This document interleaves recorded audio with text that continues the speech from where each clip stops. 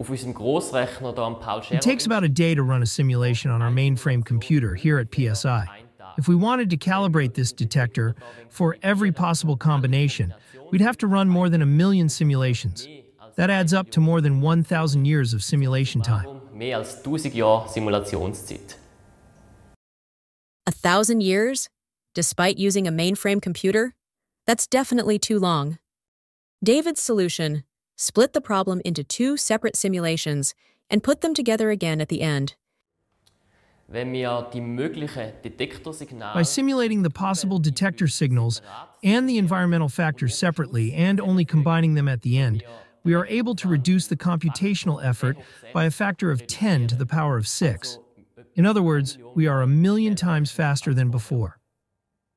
Thanks to David's trick, it's possible to run all the necessary simulations, which would normally take 1,000 years, in just over 2 weeks.